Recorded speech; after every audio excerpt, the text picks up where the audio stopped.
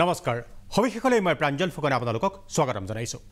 এটা বিশেষ বিষয় লৈ সবিশেষ আৰম্ভ কৰিব খুজিছো বিষয়টো এটাই যে ৰাজ্য চৰকাৰৰ শেহতীয়া কেতবোৰ সিদ্ধান্ত এই সিদ্ধান্তসমূহক লৈ ইতিমধ্যে সমগ্ৰ ৰাজ্যৰে তীব্ৰ প্ৰতিক্ৰিয়াৰ সৃষ্টি হৈছে বিষয়টো এইটোই যে ৰাজ্য চৰকাৰৰ শেহতীয়া এটা সিদ্ধান্তই এনে এটা কথা প্ৰতিমান কৰিছে যে ৰাজ্য চৰকাৰ মাতৃভাষাত শিক্ষাৰ বিৰোধী নেকি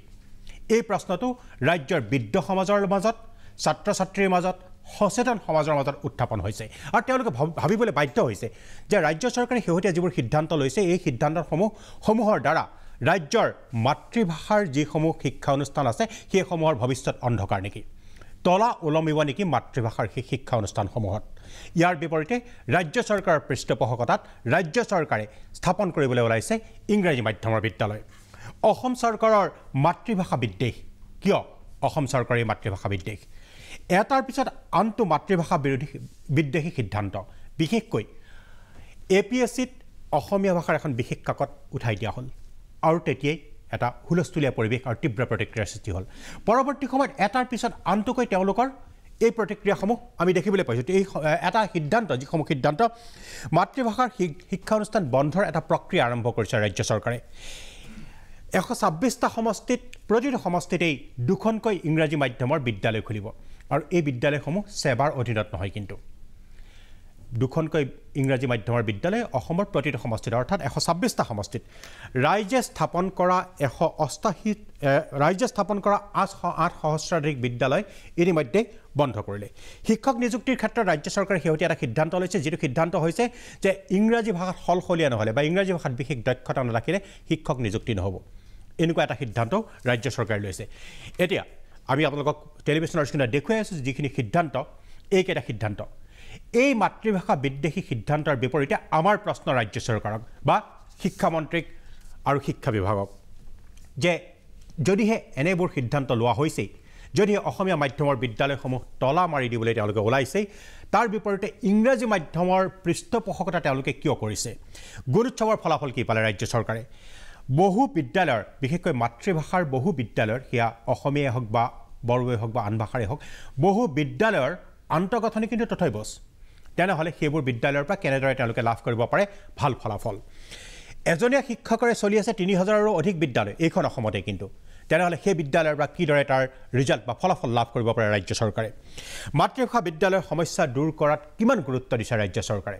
তাৰ বিপৰীতে তেওঁলোকে ইংৰাজী ভাষাৰ বিদ্যালয়ৰ পৃষ্ঠপোষকতা কৰিছে তেওঁলোকৰ ৰাজ্য চৰকাৰৰ পৃষ্ঠপোষকতাত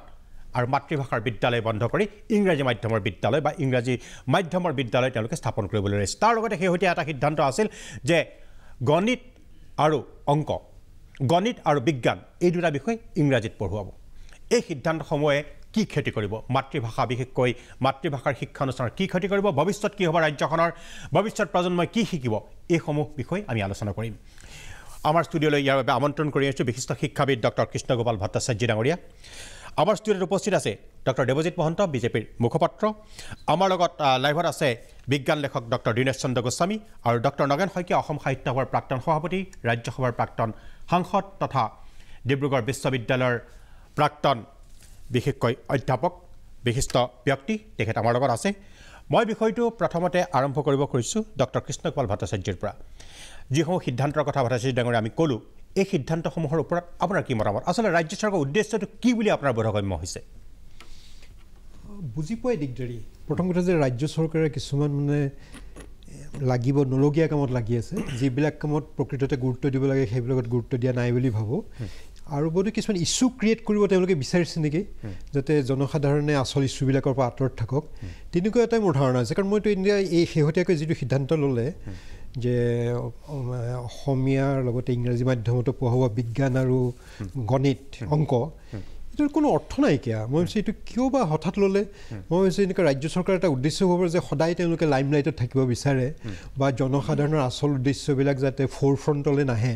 তেওঁলোকে এনেকুৱা কিছুমান ইছ্যু নিজেই ক্ৰিয়েট কৰি থাকিব পাৰে এতিয়া মই ৰিয়েকশ্যনাৰী বুলি ঠিক নকওঁ কিন্তু চৰকাৰখন তেনেকুৱা হৈছে যে এনেকুৱা কিছুমান ইছ্যু কৰি দিয়ে যে পিছদিনাখনে লগে লগে হুলস্থুল গতিকে তেনেকুৱা এটা চিটুৱেশ্যন তেওঁলোকে কৰিব বিচাৰিছে ছাত্ৰ ছাত্ৰীসকল লাভৱান হ'ব নেকি যদি ইংৰাজী আৰু গণিত ইংৰাজী ভাষাত পঢ়োৱা হয় যিটো ৰাষ্ট্ৰীয় শিক্ষানীতি 2020 কৰিছে তাত ক'তো কোৱা নাই যে ইংৰাজীত পঢ়াব লাগে অংক আৰু বিজ্ঞান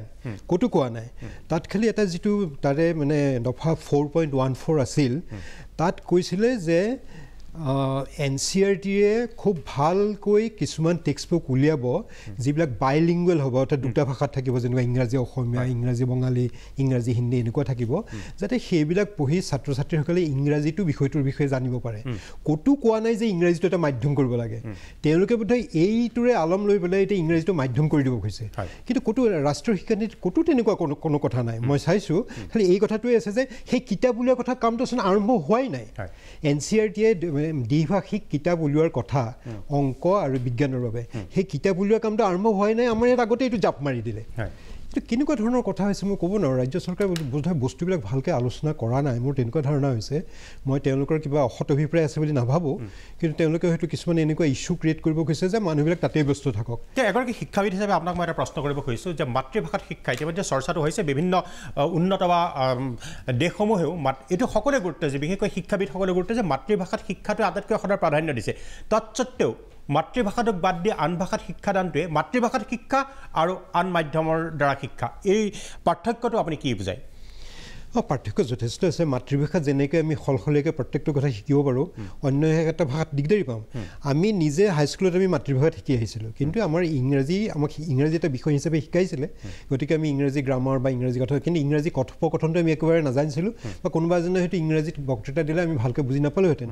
যেতিয়া আমি একদম ভিতৰুৱা এখন গাঁৱলীয়া স্কুলৰ পৰা মই আহি যেতিয়া কটন কলেজত পাইছিলোঁ প্ৰথমতে অলপ দিগদাৰি পাইছিলোঁ কাৰণ কটন কলেজত অসমীয়া বিষয়ৰ বাহিৰে বাকী সকলো টিচাৰে ইংৰাজীতে কথা কয় সলসলীয়াকৈ কথা কয় তেতিয়া আমাৰ দেবেন্দ্ৰ আছিল ইংৰাজীত তেওঁতো ইংৰাজীটো একদম চাহাবৰ ইংৰাজীৰ দৰে গতিকে ধুনীয়াকৈ ইংৰাজী কয় প্ৰথম অলপ দিন 10-15 দিন আমি দিগদাৰি পাইছিলোঁ কিন্তু তাৰপিছত আমি কোনো দিগদাৰি পোৱা নাই একেবাৰে গাঁৱৰ ভিতৰুৱা স্কুলৰ পৰা অহা অসমীয়াতেই গোটেইখিনি পঢ়ি অহা কিন্তু সেইকাৰণে মাধ্যমটো অসমীয়া মাধ্যমত আমি যিমানখিনি কথা হয়তো তেতিয়া ভালকৈ শিকিব পাৰিছিলোঁ তেতিয়া হয়তো ইংৰাজীত আমি ইমানখিনি শিকিব নোৱাৰিলোঁ তেতিয়া খৰচি মাৰি আমি তেতিয়া অংক শিকিছিলোঁ বিজ্ঞান শিকিছিলোঁ তেতিয়া আমাৰ বুৰঞ্জী আছিল ভূগোল আছিল এইবিলাক সকলোবিলাক শিকি আহিছিলোঁ গতিকে সেইকাৰণে আমাৰ কোনো অসুবিধা হোৱা নাছিল আৰু দেখিবই মানে আগৰ যিবিলাক আমাৰ ৰাজ্য চৰকাৰৰ বৰ মুধা ফুটা বিষয়া বা কেন্দ্ৰীয় চৰকাৰো তেওঁলোক বিষয়া হৈছেগৈ তেওঁ সকলোবিলাকে অসমীয়া মাধ্যমত পঢ়ি অহা তেওঁলোকেতো কোনো দিগদাৰি পোৱা নাই আৰু পিছতো কাম কাজবিলাক ইংৰাজীটো চলাইছে কিন্তু সেইকাৰণে এইটো এটা সমস্যা নহয় আচলতে নিজৰ ভাষাত মানে আমাৰ আঞ্চলিক ভাষাই হওক বা নিজৰ যিটো এতিয়া নতুন শিক্ষানীতি সেইটো হোম লেংগুৱেজ বুলি কৈছে মানে ঘৰত আমি যিটো ভাষা কওঁ সেইটো ভাষা যদি আমি ভালকৈ পাৰোঁ তেতিয়াহ'লে আন কোনোবা ইংৰাজী হওক জাৰ্মানী হওক আন কোনো ভাষা শিকি পেলাই যিবিলাক কথা আমি নাজানো সেইবিলাক আয়ত্ব কৰাটো কোনো প্ৰব্লেম নহয় নিশ্চয় ধন্যবাদ মই পুনৰ আহিম মই ডক্টৰ দেৱজিৎ মহন্তৰ ওচৰলৈ আহিছোঁ ডক্টৰ দেৱজিৎ মহন্ত আপোনালোকৰ প্ৰথমতে আৰম্ভণিখিনি যে এনে কিছুমান সিদ্ধান্ত আঁৰত কি আছে কিয় আপোনালোকে এনেদৰে অসমীয়া ভাষাক এলাগি কৰিব খুজিছে শিক্ষা খণ্ডৰ লগত জড়িত বহুকেইটা স্পৰ্শকাতৰ বিষয় প্ৰথমতে আপুনি উল্লেখ কৰিছিলে প্ৰথমটো কৈছিলে যে APSCত যিখন অসমীয়া প্ৰশ্ন কাকত আছিল সেইখন উঠাই কিয় দিয়া হ'ল অসমীয়া আমাৰ অসমতে যদি নাথাকে ক'ত থাকিব আপোনাৰ হয় কুৱেশ্যনটো যথেষ্ট যুক্তিপূৰ্ণ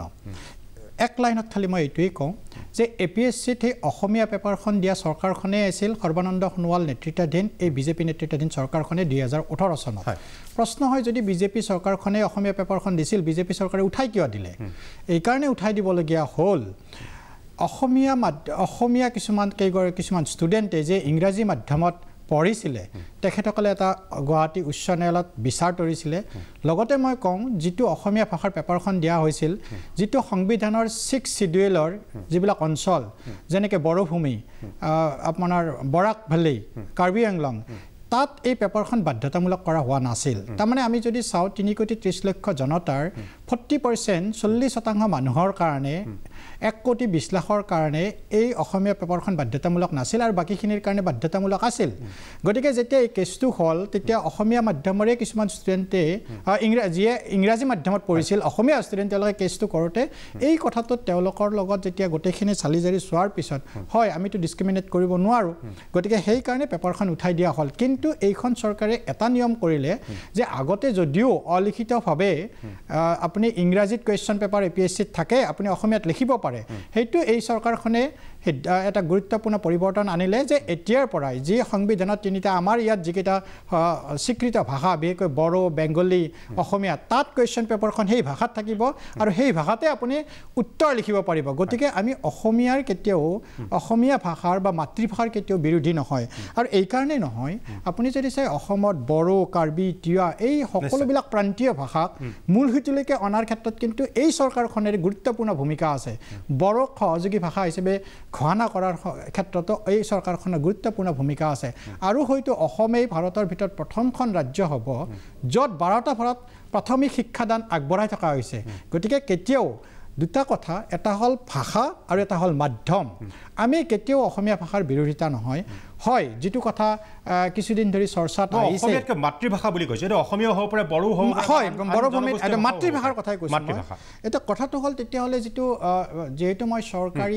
চৰকাৰী প্ৰতিনিধি নহয় চৰকাৰী মুখপাত্ৰ নহয় মই দলীয় মুখপাত্ৰ হে তথাপিও চাই থকা দৰ্শকখিনিক এইখিনি কথা নকলে ভুল ব্যাখ্যা এটা যাব যেটো তৃতীয়মান শ্ৰেণীৰ পৰা বিজ্ঞান আৰু অংকত ইংৰাজী মাধ্যম কৰিব বুলি এটা চৰ্চিত হৈছে এই ক্ষেত্ৰত আমাৰ মুখ্যমন্ত্ৰী মহোদয়ৰ তত্ত্বাৱধানত সেই কেবিনেটৰ সিদ্ধান্তৰ পিছত এখন সভা হৈছিলে 1 তাৰিখে সেই সভাখনত মুখ্যমন্ত্ৰী শিক্ষামন্ত্ৰী লগতে যিখন কমিটিয়ে এই ফ্ৰেমৱৰ্কটো বনাই দিছিলে প্ৰতিজন সদস্য আৰু অসমৰ বিভিন্ন প্ৰান্তৰ প্ৰায় 200 গৰাকী শিক্ষক আছিল তাত মুখ্যমন্ত্ৰী মহোদয় আগ্ৰহ প্ৰকাশ কৰিছে যে সমাজৰ জ্যেষ্ঠ শিক্ষাবিদসকল বা বুদ্ধিজীৱীসকলে গুণীজ্ঞানী ব্যক্তিসকলে যি পৰামৰ্শ দিব সেই পৰামৰ্শৰ ভিত্তিত যিখিনি আমি তাক নতুনত্ব বা সংযোজন কৰিব পাৰি ডেফিনেটলি কৰিম গতিকে অনাগত সময়ত যেটো এটা চৰকাৰী সিদ্ধান্ত নহয় মই কওঁ যে ক্লাছ 6 পৰা কৰাৰ এটা চৰকাৰৰ এটা চিন্তা চৰ্চা চলিছে এই কাৰণে যে ক্লাছ 6 পৰাহে বিজ্ঞানখন আহে আমি যদি চাওঁ পঞ্চমমান শ্ৰেণীলৈকে বিজ্ঞান বুলি এটা সাবজেক্ট নাই আৰু ইয়াৰ অন্তৰালত প্ৰধানতা উদ্দেশ্য এইটোৱে মই খুব সংক্ষেপতে কম আমাৰ স্কুলত পঢ়ি থকা যেতিয়া স্কুলত পঢ়ে তেতিয়া ল'ৰাজনে বেখাৰ্ধ বুলি জানে কিন্তু সেইজন ল'ৰাই যেতিয়া ক্লাছ 11 মানে 11ত আহে যে বেখাৰ্ধক যদি ৰেডিয়াছ কোৱা হয় তেখেতসকলে এইটো গম নাপায় আন এটা কথা উল্লেখ কৰিছিলে যে আমাৰ একজনীয় শিক্ষক মই কৈ লওঁ আপুনি উত্তৰটো দিব পাৰিব লেট মি ফিনিশ দিছ ওৱান আৰু এটা কথা হৈছিলে একজনীয়া আমাৰ প্ৰায় 3000খন বিদ্যালয় আছে হয় মই আপোনাৰ এই যেটো তথ্য উনিকে আছে এটো সত্য কথা কিন্তু এইটো সত্য কথা যে আমাৰ 3000খন এনেকুৱা বিদ্যালয় আছে য'ত ছাত্ৰৰ সংখ্যা ছাত্ৰ-ছাত্ৰীৰ সংখ্যা 30 জনতকৈ কম আৰু সেই কাৰণে হয়তো এইখন চৰকাৰে এইটো ষ্টেপ পদক্ষেপ লৈছে যে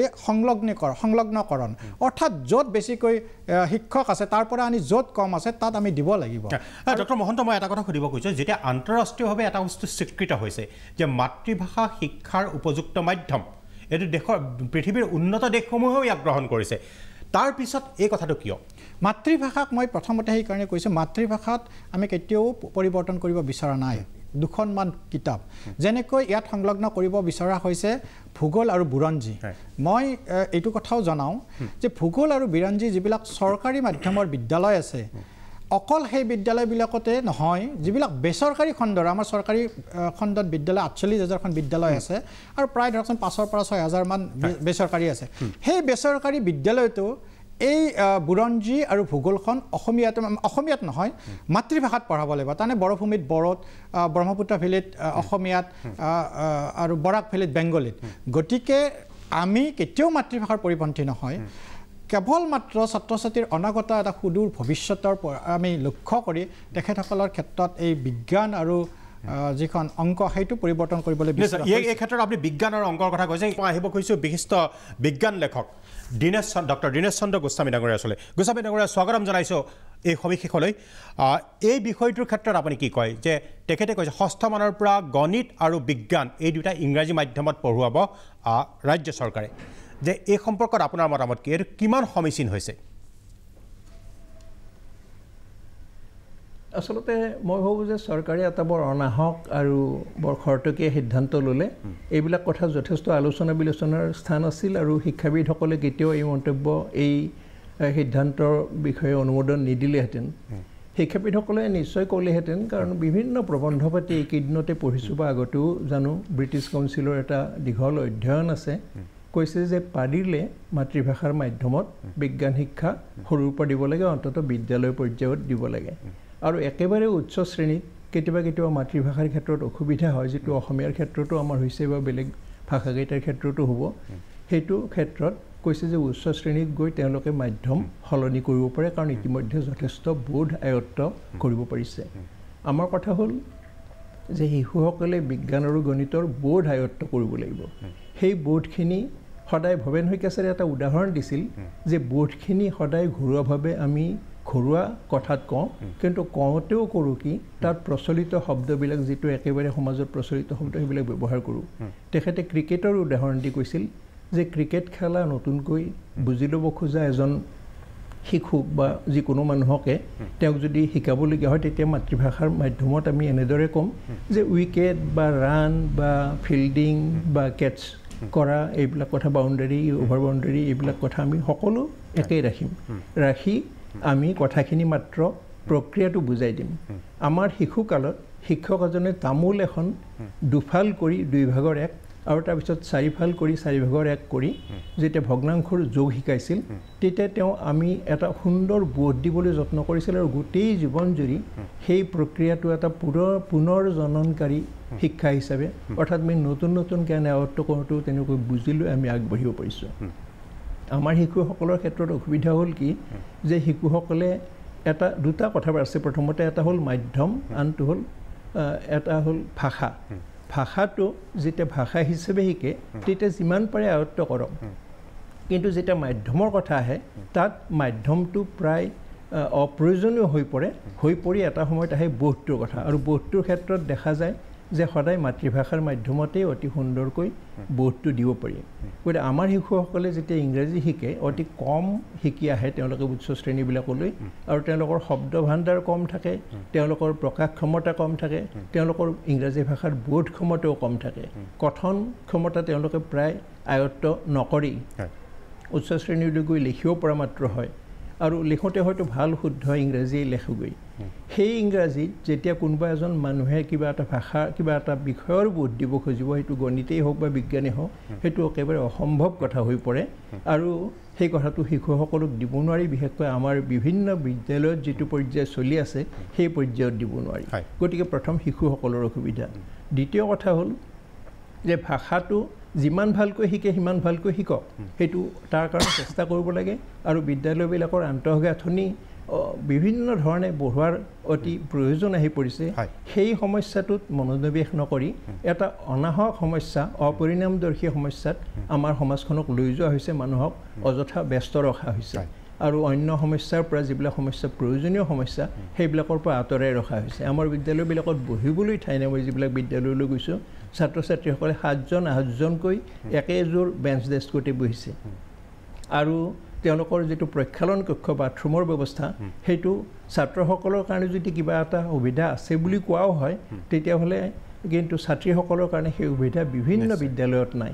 আৰু ফেন লাইটৰ ব্যৱস্থাটোতো ভাবিবই নোৱাৰি বেৰৰ হয়তো টুকুৰাই খহি পৰিছে ওপৰত হয়তো পানী সৰকি আহিছে এনেকুৱা এটা অৱস্থা আনফালে আন এটা কথা আছে যে শিক্ষকসকলৰ ক্ষেত্ৰত তেওঁলোকে বিষয়ত অতি দক্ষ শিক্ষক আমি পাইছোঁ নিজৰ বিষয়টোত বিজ্ঞানেই হওক বা ভূগোলেই হওক শেষত আহি তেওঁলোকে কিন্তু যেতিয়া ইংৰাজীত সেই কথাটো ক'বলগীয়া হ'ব প্ৰকাশ কৰিবলগীয়া হ'ব ঘূৰাই পকাই ছাত্ৰক অসমীয়াত এতিয়া বুজোৱাৰ নিচিনা এই বিষয়টোলৈ মই আহিম যে পৰৱৰ্তী পৰ্যায়তে যে যিটো বিষয়ে শেহতীয়াকৈ ৰাজ্য চৰকাৰে সিদ্ধান্ত লৈছে যে শিক্ষক নিযুক্তিৰ ক্ষেত্ৰত যে শিক্ষকজন যে সেই প্ৰাৰ্থীজন ইংৰাজীত সলসলীয়া হ'ব লাগিব দক্ষতা থাকিব লাগিব এই বিষয়টোৰ ওপৰতো মই আপোনাৰ মন্তব্য বিচাৰিম কিছু সময়ৰ পিছতেই এইখিনিতে ল'ব খুজিছোঁ খন্তেক বিৰতিৰ পিছত আমি এই বিষয়ত কিছু কথা শুনিম মোৰ এটা প্ৰশ্ন আছে বিশেষকৈ ডক্টৰ নগেন শইকীয়া আমাৰ লগত আছে লাইভত তেখেতক শুনিম এই বিষয়টোৰ সম্পৰ্কত তেখেতৰ মতামত বিৰতিৰ পিছত মই প্ৰাঞ্জল ফুকন পুনৰ উভতি আহিছোঁ সবিশেষলৈ এবাৰ আমি যাব খুজিছোঁ বিশিষ্ট শিক্ষাবিদ তথা ৰাজ্যসভাৰ প্ৰাক্তন সাংসদ অসম সাহিত্য সভাৰ প্ৰাক্তন সভাপতি নগেন শইকীয়া ডক্টৰ নগেন শইকীয়া ডাঙৰীয়াৰ ওচৰলৈ ডক্টৰ শইকীয়া ডাঙৰীয়া স্বাগতম জনাইছোঁ আপোনাক এই আমাৰ অনুষ্ঠানলৈ মোৰ প্ৰথম প্ৰশ্নটো হৈছে ৰাজ্য চৰকাৰে APSCৰ পৰা অসমীয়া ভাষাৰ অসমীয়া ভাষাৰ যিটো প্ৰশ্ন কাকত এইটো বাদ দিলে অসমীয়া মাধ্যমৰ বিদ্যালয়সমূহৰ সমান্তৰালকৈ তেওঁলোকে ইংৰাজী মাধ্যমৰ বিদ্যালয় স্থাপন কৰিলে বিশেষকৈ নলবাৰী গৰ্ডনতে আৰম্ভ কৰিছে ইংৰাজী মাধ্যমৰ বিদ্যালয় ইয়াৰ লগে লগে আৰম্ভ কৰিছে ৰাইজে পতা বহু অসমীয়া মাধ্যমৰ বিদ্যালয় ইতিমধ্যে তলা লগাই দিয়া হৈছে ৰাজ্য চৰকাৰে এনে সিদ্ধান্তসমূহ কি সূচাব খুজিছে বুলি আপুনি ভাবে মই ভাবোঁ যে এইটো দৰাচলতে শিক্ষা ভাষা আৰু জাতীয় জীৱন এই তিনিটাৰে বিপক্ষে যাব কাৰণ আমাৰ অকল অসমৰ নহয় ভাৰতবৰ্ষৰ নহয় বিশ্বৰ যিসকল বিদগ্ধ পণ্ডিত শিক্ষাবিদ সেই সকলোৱে সদায় কৈ আহিছে যে শিশুক প্ৰথমতে মাতৃভাষাৰেই শিক্ষা দিব লাগে কাৰণ শিশুৱে মাতৃভাষাৰ অবিহনে অন্য ভাষাৰে মুখস্থ কৰিব পাৰিব হয়তো টুইংকল টুইংকল লিটল ষ্টাৰ কিন্তু তাৰ অৰ্থ কেতিয়াও বুজি নাপাব গতিকে শিশুক জ্ঞান দিবলৈ হ'লে মাতৃভাষাৰ অবিহনে অন্য কোনো ভাষাই এটা বয়সলৈকে সৈতে কেতিয়াও উপযুক্ত হ'ব নোৱাৰে সেইবাবে মই ভাবোঁ যে চৰকাৰে এই বিষয়টো পুনৰ বিবেচনা কৰিব লাগে আৰু আমাৰ দেশৰে ৰাধাকৃষ্ণনৰ পৰা আৰম্ভ কৰি একেবাৰে শেহতীয়াকৈ যিসকল পণ্ডিত আমাৰ আনকি উচ্চতম ন্যায়ালয়ৰ ন্যায়াধীশেও কৈছে যে মাতৃভাষাতেই শিক্ষা হ'ব লাগে আমাৰ বৰ্তমানৰ ৰাজ্যসভাৰ সভাপতি আৰু ভাৰতবৰ্ষৰ উপৰাষ্ট্ৰপতি তেখেতেও কৈছে যে অসমীয়া বুলি নহয় মাতৃভাষাত শিশুৰ শিক্ষা হ'ব লাগে ইমানখিনি শিক্ষাবিদ শিক্ষক অত্যন্ত গুৰুত্বপূৰ্ণ ব্যক্তিয়ে কোৱাৰ পিছত হঠাৎ এই সিদ্ধান্তটো আকস্মিকভাৱে কিয় ল'লে মোৰ মনত অন্য এটা সন্দেহ হৈছে মই সেই কথাটো কোৱা উচিত হ'বনে নহয় ক'ব নোৱাৰোঁ অমিত শ্বাহে তেওঁ হিন্দী ভাষাটো সম্পূৰ্ণৰূপে তাক বাধ্যতামূলক ভাষা হিচাপে কৰিব খুজিছে হিন্দী ভাষা মাধ্যম স্বৰূপে কিন্তু গোটেই কথাটো হ'ল যে মাধ্যম নহয় যিটো মাতৃভাষা সেইটোৱে মাধ্যম হওক শিক্ষা প্ৰথম আৰম্ভণিতে বা স্কুলীয়া শিক্ষাত হিন্দী আৰু ইংৰাজী দুটা আৱশ্যকীয় ভাষা হিচাপে শিকোৱা হওক আৰু সেইটো অন্ততঃ পঞ্চম শ্ৰেণীৰ পিছত বা অষ্টম শ্ৰেণীৰ পিছত সেই দুটা ভাষা শিকাব লাগে গতিকে অমিত শ্বাহৰ যিটো তেওঁৰ লক্ষ্য সেই লক্ষ্যটো পূৰণৰ কাৰণে ইংৰাজীত যেতিয়া অসমৰ ল'ৰা ছোৱালীবিলাকে সম্পূৰ্ণ বেয়া ফল দেখুৱাব তেতিয়া হিন্দীলৈ বাগৰাই নিব নেকি এই ভাৱটো মোৰ হৈছে সঁচা মিছা মই নাজানো মই ভাবোঁ যে কোনো ৰাজনীতিকে নিজৰ ৰাজনৈতিক দৃষ্টিৰে এই বিষয়টো চাব নালাগে যি দলৰেই নহওক এই বিষয়টোৰ লগত মানুহৰ ব্যক্তিত্বৰ বিকাশৰ প্ৰশ্ন আছে প্ৰতিভাৰ বিকাশৰ প্ৰশ্ন আছে শিক্ষা গ্ৰহণত আগবাঢ়ি যোৱাৰ প্ৰশ্ন জড়িত হৈ আছে গতিকে মই ভাবোঁ যে চৰকাৰে গোটেই বিষয়টো নতুনকৈ ভাবক আৰু শিক্ষকসকলক ইংৰাজী জানিব লাগিব বুলি যিটো কথা কৈছে এই কথাটো মই ভাবোঁ যে এইটো পুনৰ বিবেচনা কৰিবলগীয়া বিষয় কাৰণ যিসকল শিক্ষকে শিকাই আছে এতিয়া ইংৰাজী শিকাইছে মই এইটো কথা বহুদিনৰ আগতেই কৈছিলোঁ যে স্কুলবিলাকত ইংৰাজী পঢ়ুৱাবৰ কাৰণে ইংৰাজী ভাষাত ব্যুৎপত্তি থকা শিক্ষক দৰকাৰ হ'লে কিছু চিৰস্থায়ীভাৱে নহ'লেও তেওঁলোকক নিযুক্ত কৰি শিক্ষা দিয়াৰ ব্যৱস্থা কৰিব লাগে লাগিলে ইংৰাজী মিডিয়ামৰ পঢ়া শিক্ষকেই হওক তেনেকুৱা শিক্ষকৰ হতুৱাই যদি ইংৰাজী শিকোৱা হয় তেতিয়াহ'লে তেওঁলোকে ভালকৈ হয়তো শিকাব পাৰিব আৰু সেইটো অষ্টমমান শ্ৰেণীৰ পৰা হ'লেই বোধ কৰা আটাইতকৈ ভাল হ'ব কাৰণ মই দেখিছোঁ যে যিসকলে এতিয়া ইংৰাজী পঢ়ুৱাই আছে সেইসকলেওতো অসমীয়া মাধ্যমেৰে পঢ়ি অহা গতিকে তেওঁলোকক এতিয়া ইংৰাজী শিকিবলৈ বাধ্য কেনেকৈ কৰিব গতিকে এই দুইটা প্ৰশ্নই হয়তো এটা ৰাজনৈতিক কিবা লক্ষ্যৰে সৈতে কৰিছে এনেকুৱা এটা সন্দেহ মোৰ হৈছে ধন্যবাদ জনাইছোঁ ডক্টৰ নগেন শইকীয়া ডাঙৰীয়া মই পুনৰ আহিম আপোনাৰ ওচৰলৈ মই পুনৰ ডক্টৰ কৃষ্ণগোপাল ভট্টাচাৰ্যী ডাঙৰীয়াৰ ওচৰলৈ আহিব খুজিছোঁ প্ৰথম কথা দুটা কথা প্ৰথম ডক্টৰ মহন্তই যিটো কথা কৈছিলে যে বিশেষকৈ ব্যাসাৰ্ধটোৰ যে ৰেডিয়াছ হিচাপে তেওঁলোকে শিকিব সেইটো সময়ত কিন্তু সেই ছাত্ৰ ছাত্ৰীসকলৰ অসুবিধা হ'ব বুলি আপুনি কৈছিলে ডক্টৰ মহন্ত মই সেইটো কোৱা নাই মই কৈছিলোঁ সেইটো অনুজ্ঞা দিব নেকি এবাৰ মই কৈছিলোঁ কি আপুনি যেতিয়া ছাত্ৰজনে আমি যেতিয়া ক্লাছ 10লৈকে আমি সদায় যেতিয়া অসমীয়া মিডিয়ামত পঢ়ি আহে তেতিয়া ছাত্ৰজনে সদায় ব্যাসাৰ্ধ বুলি পঢ়ি আহে যেতিয়া ক্লাছ 11ত যায় তেতিয়া তেওঁক ৰেডিয়াছ বুলি কোৱা হয় কাৰণ সেই কিতাপখনত ব্যাসাৰ্ধ শব্দটো নাথাকে গতিকে যদি আমি 9-10ৰ সেই বিজ্ঞানখনতে যদি ৰেডিয়াছ শব্দটো শিকি আহে তেওঁৰ কাৰণে ৰেডিয়াছ বুলি এটা নতুন ছাবজেক্ট নহয় সেইটো বিষয় লৈ পেলাই ডক্টৰ কৃষ্ণগোপাল ভট্টাচাৰ্যী ডাঙৰীয়াই এটা কিবা মন্তব্য কৰিব কৈছিলে ভট্টাচাৰ্যী ডাঙৰীয়া কি আছে তাৰমানে আমিও সেই ব্যাসাৰ্ধ এনেকৈ শিকিছিলোঁ বৃত্ত এইবিলাকে শিকিছিলোঁ কিন্তু পিছত কলেজত গৈ আমি যেতিয়া ইংৰাজীত শিকিলোঁ এইবিলাক আমি কোনো অসুবিধা পোৱা নাই আৰু তদুপৰি এই প্ৰশ্নটোৰ উত্তৰটো আমাৰ শ্ৰদ্ধেয় দীনেশ গোস্বামীয়ে ধুনীয়াকৈ দি গৈছে আমাৰ ভৱেন শইকীয়া ছাৰৰ কথাৰে তেওঁ কৈছিল যে ক্ৰিকেট খেলাৰ বিষয়ে আমি জ্ঞান দিবলৈ হ'লে আমি নতুন কিছুমান অসমীয়া শব্দ কৰাৰ দৰকাৰ নাই আমি ৰান উইকেট সেইবিলাকেই থাকিব ষ্টাম্প এইবিলাকেই থাকিব এতিয়া সেই তেনেকুৱাকৈ হয়তো আমি কৰি ল'ব পাৰোঁ এইটো আমাৰ দীনেশ গোস্বামীয়ে আমাৰ ডক্টৰ ভৱেন শইকীয়াৰ কথাখিনি কৈছে গতিকে সেইকাৰণে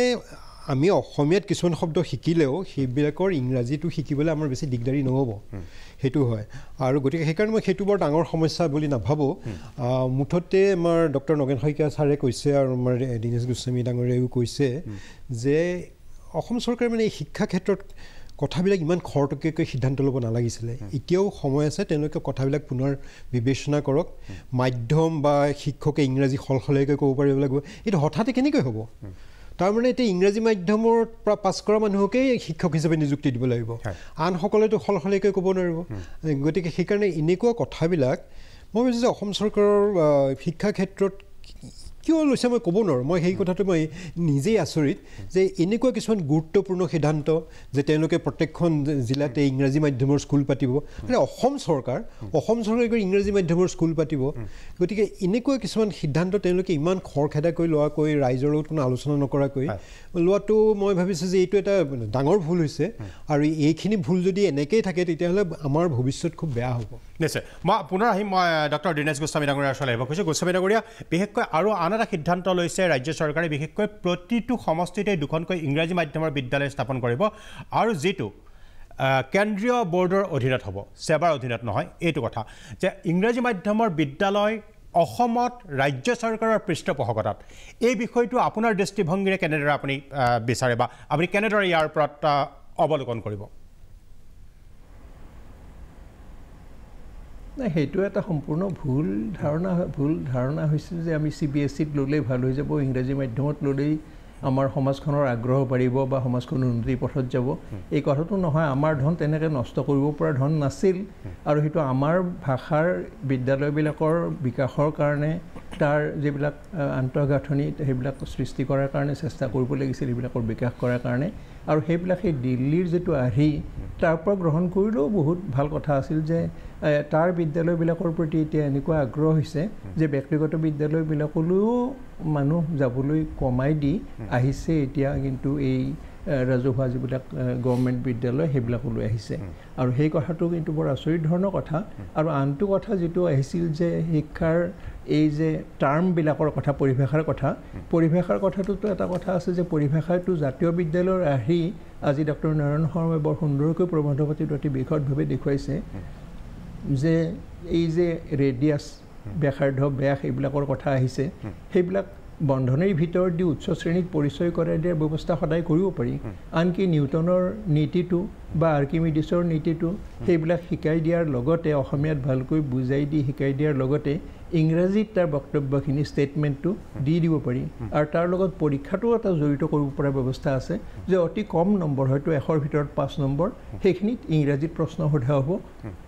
আৰু ইংৰাজীত যদি ছাত্ৰ ছাত্ৰীয়ে উত্তৰ দিয়ে অসমীয়া মাধ্যমত পঢ়া ছাত্ৰ ছাত্ৰীয়ে ইংৰাজী ভাষা আয়ত্ত কৰি যদি সেইখিনি ইংৰাজীত উত্তৰ দিয়ে তেতিয়াহ'লে তেওঁলোকে সেই নম্বৰটো পাব তেনেকুৱা কৰি আগৰখন কৰিব পাৰি গতিকে দুটা কথাই হ'ল এটা হ'ল যে এইবিলাকৰ লগত চিনাকি কৰি দিয়া আৰু মুখ্যমন্ত্ৰী মহোদয়ে সিদিনা অলপ বোধহয় তেখেতে তাৎসল্যহৰতেই কৈছে যে পৰিভাষা পৰিকলন যন্ত্ৰ কম্পিউটাৰৰ সলনি ব্যৱহাৰ কৰিলে কোনোবাই বুজি পাব নেকি সেইবিলাক কেতিয়াও কৰা হোৱা নাই অসমীয়া আখৰেদি কম্পিউটাৰ বুলিয়েই লিখি দিয়া হৈছে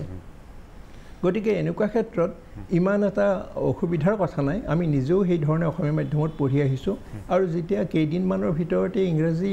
ব্যাস ব্যাসাৰ্ধবিলাক চিনি পাওঁৱেই তাক ৰেডিয়াছ বা ডায়মিটাৰ কোৱাৰ লগে লগে আমাৰ ইমান এটা ডাঙৰ অসুবিধা হৈ যোৱা নাই সেই কথাটো সদায় মনত ৰাখিব লাগিব যে এইটো তৎক্ষণাত আয়ত্ব কৰিব পাৰে আন এটা কথা আছে যে উচ্চ শ্ৰেণীত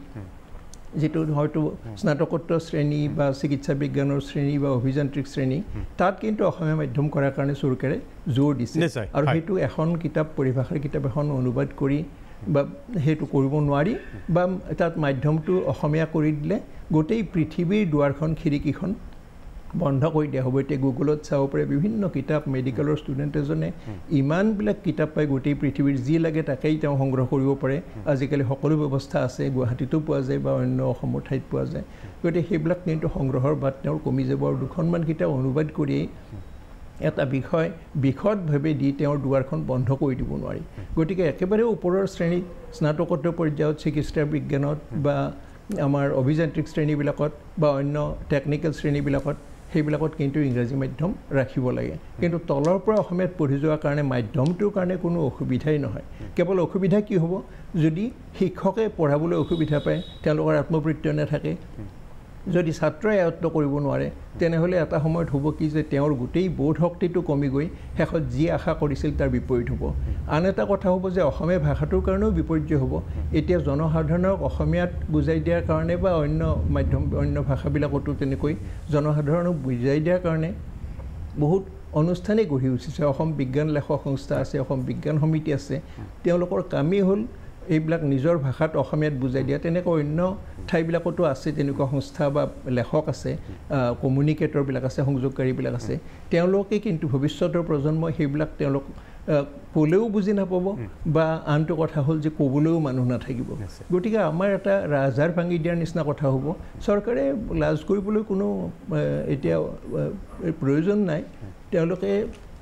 নিজৰ কথাটো এতিয়া ওলোটাই লৈ আগৰ স্থিতাৱস্থা বাহাল ৰাখিব লাগে আৰু তলৰ শ্ৰেণীত যেটো ইংৰাজী দিব খুজিছে বন্ধ কৰিব লাগে ওপৰৰ শ্ৰেণীত বা চিকিৎসা বিজ্ঞানত যেটো অসমীয়া কৰিব খুজিছে সেইটোও বন্ধ কৰিব লাগে আৰু আমাৰ আন্তঃগাঁথনিবিলাক বঢ়াব লাগে আৰু সেইবিলাক কৰি উঠি আমাৰ মাত্ৰ ল'ৰা ছোৱালীবিলাকৰ কাৰণে ছাত্ৰ ছাত্ৰীবিলাকৰ উন্নতিৰ কাৰণেহে চেষ্টা কৰিব লাগে তাত লাজৰ কোনো কথা থাকিব নোৱাৰে সিদ্ধান্তটো ওলোটাই ল'ব লাগে নিশ্চয় খুব সুন্দৰ ধৰণৰ পৰামৰ্শ চৰকাৰে সিদ্ধান্ত যদি লৈছেও তথাপি এই সিদ্ধান্তটো তেওঁলোকে প্ৰত্যাহাৰ কৰাত চৰকাৰে লাজ পাব নালাগে এইটো পৰামৰ্শ আগবঢ়াইছে ডক্টৰ দীনেশ গোস্বামী ডাঙৰীয়াই এটা বিৰতি লৈছোঁ বিৰতিৰ পিছত মই দেৱজিৎ মহন্তৰ ওচৰলৈ আহিম বহু সময় আহিবলৈ পৰা নাই তেখেতৰ ওচৰলৈ আৰু বিভিন্ন এই বিদ্য মহলে যিকেইটা উপদেশ দিলে বা যি কথাখিনি ক'লে সেই সম্পৰ্কত ৰাজ্য চৰকাৰৰ স্থিতি কি হ'ব পাৰে তেওঁ যদিও চৰকাৰৰ প্ৰতিনিধি নহয় তেখেত এগৰাকী দলীয় প্ৰতিনিধি তথাপিও যে দলৰ ফালৰ পৰাই তেখেতে কোৱা হৈছে যে কি ক'ব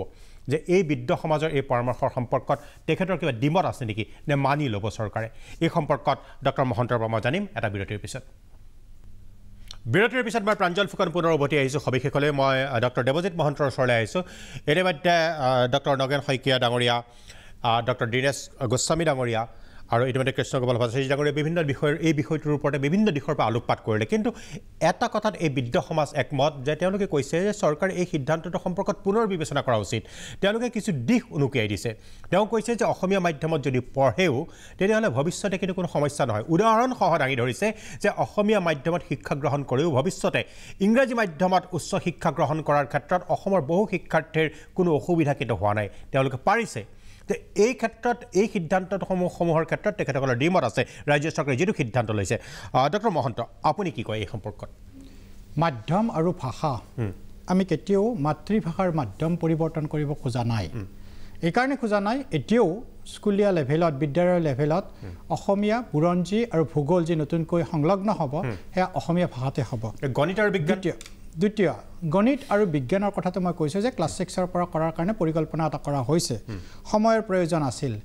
হয় মুখ্যমন্ত্ৰী মহোদয়ে ইতিমধ্যে কৈছে যি জ্ঞানী গুণী ব্যক্তিসকলে শিক্ষাবিদসকলে যি পৰামৰ্শ দিব তাৰে ভিতৰত ডেফিনেটলি কিছুমান গ্ৰহণ কৰা হ'ব বা সংলগ্ন কৰা হ'ব দ্বিতীয়তে 126টা সমষ্টিত যি ইংৰাজী মাধ্যমৰ বিদ্যালয় CBSEৰ মাধ্যমত খোলা হৈছিল এই ক্ষেত্ৰক লৈ বহুত চৰ্চিত হৈছিল প্ৰথম কথা আমি অপ্ৰিয় হলে সত্য স্বীকাৰ কৰিব লাগিব যিখিনি আমি মধ্যবিত্ত বা তাৰে ওপৰৰ লোক বেছিভাগেই ল'ৰা ছোৱালী মই সকলোৱে নহয় বেছিভাগ ল'ৰা ছোৱালীয়ে তেখেতসকলৰ ল'ৰা ছোৱালীয়ে হয় ইংৰাজী মাধ্যম নহয় CBSE মাধ্যমত পঢ়ে এটা যিখিনি গাঁৱৰ বা য'ত জিলাবিলাকত খুলিব খোজা হৈছে তাৰে যিবিলাক দুখীয়া মানুহ যাৰ হয়তো ইচ্ছা আছে CBSE মাধ্যমত পঢ়োৱাৰ কিন্তু শক্তি বা সামৰ্থ্য নাই তেখেতসকলৰ আকাংক্ষা প্ৰতিফলিত কৰিবৰ কাৰণে তেখেতসকলে এই ডক্টৰ মহন্ত মই মাজতে কিন্তু আপোনাক প্ৰশ্ন কৰি যাম দেই বিষয়টো লৈ পেলাই আপুনি কৈ থকাৰ মাজতে যে এই আপোনালোকে CBSE আণ্ডাৰলৈ লৈ যাব খুজিছে তাৰ জৰিয়তে কিন্তু আপোনালোকে সেৱাক কিন্তু আওকণি হ'ব কাৰণ আপুনি যেতিয়া সেৱাৰ আণ্ডাৰত কিয় নকৰে ইংৰাজী মাধ্যমলৈ সেৱাৰ আণ্ডাৰটো থাকিব পাৰিলেহেঁতেন CBSE কিয় গুৰুত্বপূৰ্ণ প্ৰশ্ন আপুনি কৰিছে আমি সদায় কিবা এটা কৰোঁতে আমি কি ভাবিছোঁ তাতকৈ গুৰুত্বপূৰ্ণ যিখিনি ষ্টেক হোল্ডাৰ কোন ইয়াত ছাত্ৰ ছাত্ৰীখিনি আৰু অভিভাৱকখিনি আমি সদায় চৰকাৰ হিচাপে গুৰুত্ব দিব লাগিব সেই ছাত্ৰ ছাত্ৰীখিনিয়ে কি বিচাৰিছে অভিভাৱকে কি বিচাৰিছে যদি আমি কেতিয়াও চৰকাৰে এনেকুৱা ধৰণৰ আইন এটা কৰিব নোৱাৰে যে আপুনি অসমীয়া মাধ্যমৰ চৰকাৰী বিদ্যালয়ত পঢ়াব বুলি বাধ্য কৰাব নোৱাৰে আপোনাক হয়তো অনুৰোধ কৰিব পাৰে কাৰণ এইটো এটা ব্যক্তি স্বাধীনতা গতিকে যদি তেখেতসকলে CBSEত বিচাৰে চৰকাৰ হিচাপেতো দায়িত্ব থাকে কাৰণ তেখেতসকলে আকাংক্ষা মতামত লৈছিল জানো তেনেকৈ বিচাৰে নে নিবিচাৰে ডেফিনেটলি কৰা হৈছে যেনেকৈ নতুন নিউ এডুকেশ্যন পলিচিত 2.5 লাখ সাজেশন লোৱা হৈছিল আৰু তাৰে ভিতৰত 50টা সাজেশন নতুন এডুকেশ্যন পলিচি যে সংলগ্ন কৰা হৈছে তাৰ পৰাই কৰা হৈছে না আপুনি ষ্টেক হোল্ডাৰৰ কথা যেটো কৈছে মই ষ্টেক হোল্ডাৰ প্ৰসংগতে আনিব কৈছো আপোনালোকে এই 126টা সমষ্টিত ৰাইজৰ কিবা গণভোট বা মতামত লৈছিল নেকি যে তেওঁলোকে ছাত্ৰ ছাত্ৰীসকলক CBSE আণ্ডাৰত পঢ়াব বিচাৰে সেৱাৰ আণ্ডাৰত পঢ়াব নিবিচাৰে নহয় এইটো লোৱা হৈছিল তাত কাৰণ সেৱাটো আপোনালোকে পৰিচালনা কৰিছে তাৰ মানে ইয়াৰ দ্বাৰা বুজাব পাৰে আপোনালোকে সেৱাৰ যিটো দক্ষতা বা সেৱাৰ যিটো কাৰ্য প্ৰণালী সেইটো আপোনালোকে বিশ্বাস নাই আপোনালোকৰ মই প্ৰথম কথা হ'ব পাৰে মই একনিক কৈছোঁ আমাৰ ডক্টৰ নগেন শইকীয়া ছাৰে যিটো কথা কৈ গৈছে যে হিন্দীৰ প্ৰসাৰৰ কাৰণে কেন্দ্ৰীয় চৰকাৰ বা আমাৰ এতিয়া যিবিলাক চৰকাৰ আছে সেইবিলাকে চেষ্টা কৰিছে আৰু সেইটো CBSEৰ ভিতৰলৈ নিয়াৰ একমাত্ৰ উদ্দেশ্য সেইটোৱে যে হিন্দীটো আহিব লাগে অমিত শ্বাহৰ প্ৰসংগ উল্লেখ কৰি ডক্টৰ নগেন শইকীয়া ডাঙৰীয়াই খুব সুন্দৰকৈ কৈছে যে হিন্দী সম্প্ৰসাৰণবাদৰ এক ষড়যন্ত্ৰৰ এক প্ৰথম পদক্ষেপ নেকি মোৰ কথাখিনি আৰু দুটা পইণ্ট থাকি গ'ল একদম খুব চমুকৈ কম বিশেষকৈ আমাৰ দীনেশ গোস্বামী ডাঙৰীয়াই তেখেত বহুত জ্যেষ্ঠ আৰু গুণী জ্ঞানী ব্যক্তি মই সন্মান কৰোঁ তেখেতে এটা কথা কৈছিল যে মেডিকেলৰ পৰীক্ষাত ইংৰাজী কিয় কৰিবলগীয়া হ'ল কথাখিনি খুব যুক্তিযুক্ততা আছে কিন্তু কথাটো হ'ল কিয় কৰিবলগীয়া হ'ল এতিয়া যদি আমি চাওঁ এই যোৱাবাৰ যিটো NEET national eligibility entrance test মেডিকেলৰ কাৰণে হৈছিল তাত 11 লাখ ছাত্ৰ ছাত্ৰী পৰীক্ষাত অৱতীৰ্ণ হৈছিল আৰু 11 লাখৰ ভিতৰত 80% ছাত্ৰ ছাত্ৰী অৰ্থাৎ 8,80,000 ষ্টুডেণ্টে ইংৰাজীত পৰীক্ষাটো দিছিল আৰু বাকি 20% অৰ্থাৎ 2,20,000 ৰিজনেল লেংগুৱেজ মাতৃভাষাত দিছিল 2,20,000 as per the right to education তেখেতসকল হয়তো জ্যেষ্ঠ ব্যক্তি অৱগত হ'ব ৰাইট টু এডুকেশ্যন 2009ৰ মতে কোনোবা ছাত্ৰ ছাত্ৰীয়ে যদি নিজৰ ৰিজনেল লেংগুৱেজত বিচাৰে আমি সাংবিধানিকভাৱে সেইটো দিবৰ কাৰণে বাধ্য হয় তাৰ মানে এইটো আমি কৰিব খোজা নাই তেওঁৰ ওপৰত ৰিজনেল লেংগুৱেজটো মাতৃভাষাটো ইম্প'জ কৰি দিব খোজা নাই মেডিকেল লাইনত এইটো প্ৰৱেশ পৰীক্ষাৰ কথাহে কৈছে নহয় ইভিন ইন আৰু এটা কুৱেশ্যন হৈছিল আপুনি যিটো কথা ক'লে এইটো হ'ল NEETৰ প্ৰৱেশ আৰু ছেকেণ্ড যিটো ভাষা যিটো পঢ়াবৰ খোজা হৈছিল যিটো আমাৰ দীনেশ গোস্বামী ডাঙৰীয়াই কৈছে 2018 চনৰ যেতিয়া সংসদত এটা কুৱেশ্যন আহিছিলে 3 আগষ্ট 2018ত সেইটো ষ্টাৰ কুৱেশ্যন আছিল ষ্টাৰ কুৱেশ্যনটো এইটো আছিল যে হোৱাই কেন India not have medical education in Hindi right now তেতিয়া সেই সময়ত আমাৰ স্বাস্থ্যমন্ত্ৰী আছিল JP নাড্ডা ডাঙৰীয়া তেখেতে উত্তৰ দিছিল যে ইণ্ডিয়ান মেডিকেল কাউন্সিল এক্ট 1956ৰ মতে মেডিকেল কাউন্সিল অফ ইণ্ডিয়াই শিক্ষাখণ্ডৰ মেডিকেল পৰীক্ষাৰ গোটেইখিনি চোৱা চিতা কৰে আৰু তেখেতসকলৰ প্ৰতিবেদন মতে এইটো প্ৰতিফলিত হৈছে যে সেই সময়ত বিশেষকৈ যদি আমি তামিল তেলেগু হিন্দী বেংগলী এইবিলাকত কৰিব যোৱা হয় মেডিকেল এডুকেশ্যনটো তেতিয়া শব্দৰ পৰিভাষা বা সেই কিতাপ সেই ভাষাত কিতাপ সেই সময়ত নাছিল কিন্তু নাছিল মানে কৰিব নালাগে সেইটো হয়তো আমি ক'ব নোৱাৰো কিন্তু এইটো ইম্প'জ নকৰে চৰকাৰে যে আপুনি ৰিজনেল লেংগুৱেজতে পঢ়িব লাগিব মেডিকেল মই প্ৰশ্ন আছে দেই ডক্টৰ মহন্ত এই প্ৰশ্ন আছে যেতিয়া এটা দৰৱৰ এটা ঔষধৰ যেতিয়া কম্বিনেশ্যনটো লেখা হয় সেই কম্বিনেশ্যনটো যেতিয়া এজন চিকিৎসক হৈ অসমীয়া মাধ্যমত আপোনালোকে চিকিৎসা বিজ্ঞানৰ কিতাপ পত্ৰ উলিয়ালে যেতিয়া এটা দৰৱৰ কম্বিনেশ্যন উলিওৱা হয় কম্বিনেশ্যনটো লেখা হয় তেনেহ'লে সেই কম্বিনেশ্যনটো তেওঁলোকে অসমীয়াতটো নেলেখিব কেতিয়াও কোনো কোম্পানীয়ে অসমীয়াত লিখি পঠিয়াব নেকি তেনেহ'লে অসমীয়া মাধ্যমত চিকিৎসা বিজ্ঞানৰ কিতাপ পত্ৰ পঢ়ি সেই দৰৱৰ কম্বিনেশ্যনটো তেওঁ কেনেদৰে বুজি পাব তাৰমানে হয়তো আমি ইয়াত অসমীয়া মাধ্যমৰ অসমৰ প্ৰেক্ষাপটত আলোচনাৰ কাৰণে কৈ আছোঁ এই বিষয়টো গোটেই সৰ্বভাৰতীয় পৰ্যায়ত ডিছকাশ্যনলৈকে আলোচনাৰ মজিয়ালৈকে আহিছিল যিটো মই 2018 চনৰ সংসদত 255 নম্বৰ ষ্টাৰ কুৱেশ্যনটোৰ কথা উল্লেখ কৰিছোঁ তাৰ মানে কি হয় কেতিয়াবা কিছুমান কথা কি হয় it's not the numbers number হয়তো বহুত 80% যেনেকৈ নিটৰ এক্সামৰ 80% ইংৰাজীত দিছে কিন্তু তাৰ মানে চৰকাৰখনে এইটো কৰিব নোৱাৰে যে এইটো 80% ইজ আ মেজৰিটি গতিকে আমি ইংৰাজী মিডিয়ামতে কৰি দিম সেইটো কৰিব নোৱাৰে না প্ৰৱেশ পৰীক্ষালৈকে ঠিকে আছে শুনক ঠিক একে কথাই হয় যে প্ৰৱেশ পৰীক্ষালৈকে ঠিকে আছে কাৰণ কোনোবাই অসমীয়া মাধ্যমতে পঢ়ি আহি পেলাই প্ৰৱেশ পৰীক্ষাটো অসমীয়াত দিছে কিন্তু পৰৱৰ্তী পৰ্যায়ত তেওঁলোকে যেতিয়া চিকিৎসা বিজ্ঞান পঢ়িব চিকিৎসা বিজ্ঞানত আপোনাৰ গোটেই সমগ্ৰ বিশ্বব্যাপী ইংৰাজী টাৰ্মবিলাকেই ব্যৱহাৰ হৈ আছে তেনেহ'লে ইংৰাজী ব্যৱহাৰ হৈ আছে সেই ক্ষেত্ৰত কিন্তু আপোনালোকে ওলোটা এটা নীতি লৈছে নহয় সেই ক্ষেত্ৰত দিনেশ গোস্বামী ডাঙৰীয়াই নিজে কৈছিলে যে আমি ক্ৰিকেট বুলি যেতিয়া শিকাম তেতিয়া উইকেট লিখিম ফিল্ডিং লিখিম বলিং লিখিম বেটছমেন লিখিম ঠিক হয়তো সেই ভাষাখিনিত যিখিনিয়ে বিচাৰিছে এইটো আমি সেইকাৰণে মই বাৰে বাৰে কৈছোঁ কেতিয়াবা আমি সাংবিধান বা আইনৰ ঊৰ্ধত গৈ কাম কৰিব নোৱাৰোঁ কাৰণ ন্যায়পালিকাৰ আমি ভাৰতৰ প্ৰেক্ষাপটত সদায় ন্যায়পালিকাই সৰ্বসৰ্বা আমি ন্যায়পালিকাৰ আদেশ বা সংবিধানৰ নিয়ম অনুসৰি যাব লাগিব সংবিধানৰ নিয়মে কি কয় যদিও 80% নিটত যেনেকৈ দিছে ইয়াতো যদি বিচাৰে ইভিন ইন 10%ও যদি বিচাৰে যে মই ৰিজনেল লেংগুৱেজত মেডিকেল পঢ়িব বিচাৰোঁ তেতিয়াহ'লে সেই সুবিধাখিনি সাংবিধানিকভাৱে গণতান্ত্ৰিক যিহেতু আমি চৰকাৰ সেইখিনি আমি দিবৰ কাৰণে বাধ্য হওঁ মোক আৰু এটা কথা কওকচোন যে ভাৰতৰ আপোনাৰ কোনখন ৰাজ্যত এনেদৰে ৰাজ্য চৰকাৰৰ উদ্যোগত ইংৰাজী মাধ্যমৰ বিদ্যালয় স্থাপন কৰা হৈছে ৰাজ্য চৰকাৰৰ উদ্যোগ কাৰণ আপোনালোকে সেইটো কৰিবলৈ কৈছে ভাৰতৰ কোনখন ৰাজ্যত ৰাজ্য চৰকাৰৰ উদ্যোগত ইংৰাজী মাধ্যমৰ বিদ্যালয় স্থাপন কৰা হৈছে নহয় হয়তো এই ক্ষেত্ৰত যদি আপুনি চাই বিশেষকৈ বহুত চাউথৰ ৰাজ্যও আছে যিয়ে এনেকুৱা কৰিছে কিন্তু তাত যিটো আমি অসমত কৰিছোঁ আগতে CBSE স্কুল বুলি কওঁতে তাত হয়তো ML বুলি অলটিটি দি থৈ দিছে এতিয়া আমি যিকেইখন 126টা সমষ্টিত যে আদৰ্শ স্কুল বা মডেল স্কুল স্থাপন কৰিবলৈ গৈছোঁ তাত ইংৰাজীত CBSEৰ হ'ব পাৰে তাত কিন্তু MILটো যদি আমাৰ ব্ৰহ্মপুত্ৰ ভেলী হয় অসমীয়াটো কম্পালচৰি তাত কম্পালচৰিলি পঢ়িবই লাগিব তাৰ মানে আমি ভাষাটোৰ ওপৰতো গুৰুত্ব দিছোঁ যিটো আজিলৈকে দিয়া হোৱা নাছিল গতিকে এই ক্ষেত্ৰত আমি এই কাৰণে কৰিব লগা হয় CBSE আদৰ্শ বিদ্যালয়বিলাক যেটো সেই কাৰণে মই এটা কথা কৈছিলোঁ যে আমি সদায় এণ্ড ৰিজাল্টৰ যেটো আমাৰ টাৰ্গেট ষ্টুডেণ্ট থাকে অভিভাৱক বা ছাত্ৰ ছাত্ৰী যেটো বিচাৰে সেইটো আমি দিব লাগিব শেষত মই সংক্ষেপত আৰু এটা কথা না আপুনি বাৰে বাৰে এটা কথা কৈছে ডক্টৰ মহন্ত অভিভাৱক আৰু ছাত্ৰ ছাত্ৰীয়ে বিচাৰে অভিভাৱক আৰু ছাত্ৰ ছাত্ৰীয়ে মই দুখনমান এনেকুৱা অসমীয়া মাধ্যমৰ বিদ্যালয় বা মাতৃভাষা মাধ্যমৰ বিদ্যালয়ৰ উদাহৰণ আপোনাক দিব পাৰোঁ শিৱসাগৰ এখন বিদ্যালয় আছে যিখন মাতৃভাষা মাধ্যমৰ বিদ্যালয় যিখনত আপোনাৰ নামভৰ্তিৰ বাবে পুৱতি নিশাৰ তাৰ আগৰ পৰা মধ্য নিশাৰ পৰা শাৰী পাতে মই উদাহৰণ দিব পাৰোঁ অসম জাতীয় বিদ্যালয়ৰ উদাহৰণটো সকলোৱে জানে যে তাত কিন্তু এচক মাধ্যম শিক্ষাৰ মাধ্যম আৰু ভাষা এই দুটা কিন্তু বেলেগ বস্তু সেই আপোনালোকে এটা ভাষা হিচাপে ল'ব পাৰে কিন্তু সামগ্ৰিকভাৱে আপোনালোকে সম্পূৰ্ণৰূপে ৰাজ্য চৰকাৰৰ উদ্যোগতে ইংৰাজী মাধ্যমৰ বিদ্যালয় স্থাপন কৰিবলৈ ওলালে এই কথাটোৱে কিন্তু ৰাইজে সহজভাৱে ল'ব খোজে 126খন বিদ্যালয় অসমীয়া দুখনকৈ প্ৰতিটো সমষ্টিতে দুখনকৈ অসমীয়া মাধ্যমৰ বিদ্যালয় সেৱাৰ অধীনত কিয় পাতিব নোৱাৰিলে তো দেখুৱাই দিয়ক যে বিদ্যালয় আচলতে এনেকুৱা হ'ব লাগে আদৰ্শ বিদ্যালয় কিন্তু সেইটো কৰিব নোৱাৰিলে মোৰ মানে সেইকাৰণে ডক্টৰ নগেন শইকীয়া ছাৰৰ কথাৰ লগত ময়ো মানে ভাবিছোঁ এতিয়া কথাটো যে এই গোটেই মুভবিলাক হৈছে হিন্দীৰ সম্প্ৰসাৰণৰ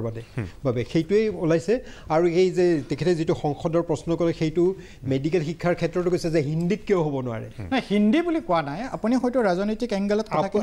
আপুনি হিন্দী বুলিয়েই কৈছিলে যিয়েই নহওক মেডিকেল ইঞ্জিনিয়াৰিং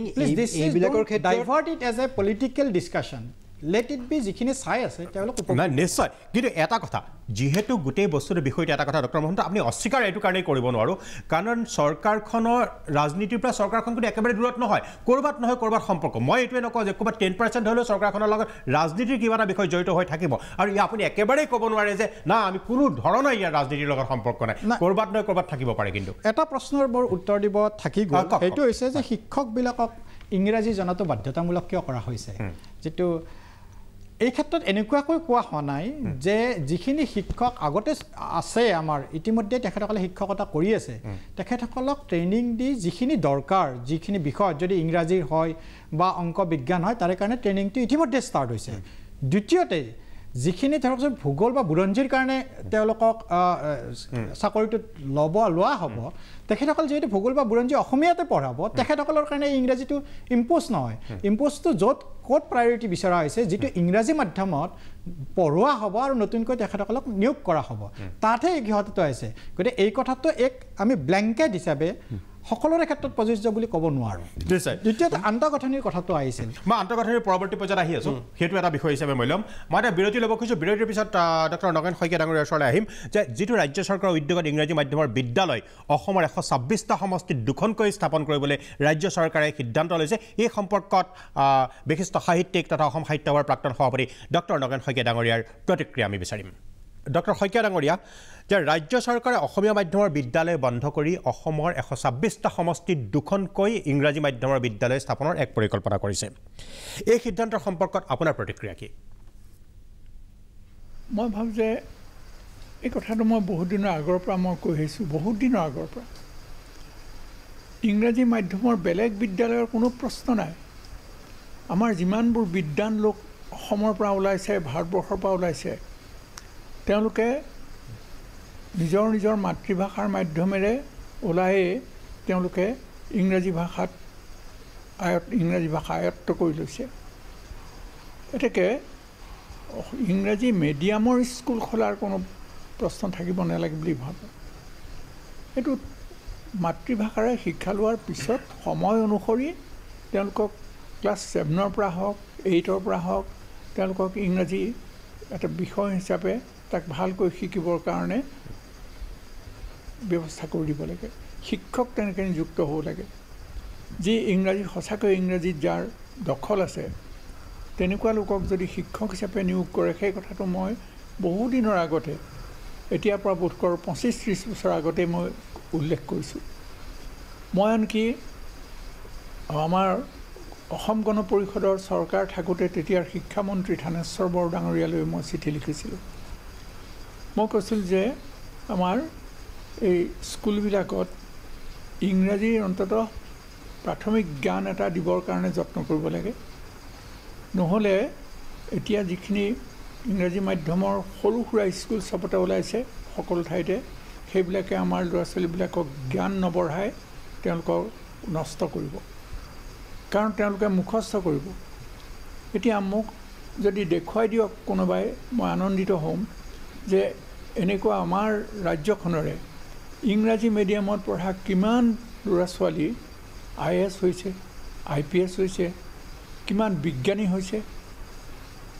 আমাৰ এই দেশখনততো একেবাৰে সৰ্বপল্লী ৰাধাকৃষ্ণনৰ পৰা আৰম্ভ কৰি APJ আব্দুল কালামলৈকে বা আনকি বৰ্তমানৰ শ্ৰীযুতা দ্ৰৌপদী মুৰ্মুলৈকে আটাইবিলাকে মাতৃভাষাৰ মাধ্যমেৰে শিক্ষা লৈ আহিছে এতেকে এই কথাৰ বিবেচনা কৰিব লাগে আৰু আমাৰ মন্ত্ৰীসভাৰে অসমৰ মন্ত্ৰীসভাৰ প্ৰত্যেকজনে এইটো নিজৰ নিজৰ মাতৃভাষাৰে পঢ়ি আহিছে তেওঁলোকতে ইংৰাজী জ্ঞান হয় শইকীয়া মই আৰু এটা কথা সুধিব খুজিছোঁ অসমৰ শিক্ষা ব্যৱস্থাত এই মাতৃভাষাক এলাগি কৰিলে ভাষাটো জীয়াই থাকিবগৈনে